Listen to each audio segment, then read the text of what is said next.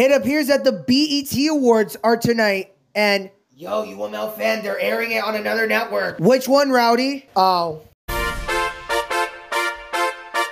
You all know the drill. Here is your top stories for today. Tonight is the BET Awards. Nickelodeon will be airing it tonight. Now, this is not the first time they have done this. Last year, they aired the BET Awards, and they also aired the MTV Video Music Awards. I have not been doing the Splat logos ever since the last one, but we got a new one. Nickelodeon Español on demand has entered the Splat. Now, it was not given to me a date or a month. In 2 days, Noggin will be shutting down.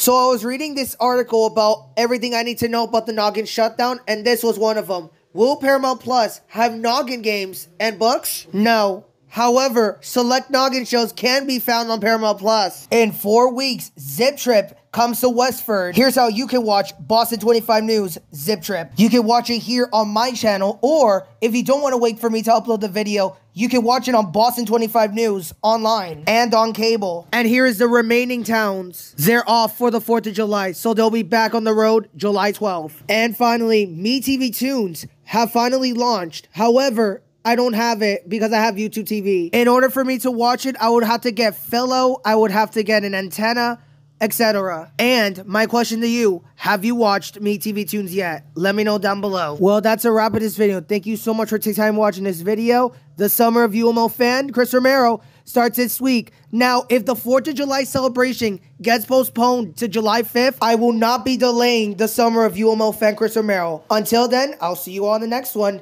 Peace out, my friends, and go Riverhawks and go Pirates. Hashtag the Splat is back for good.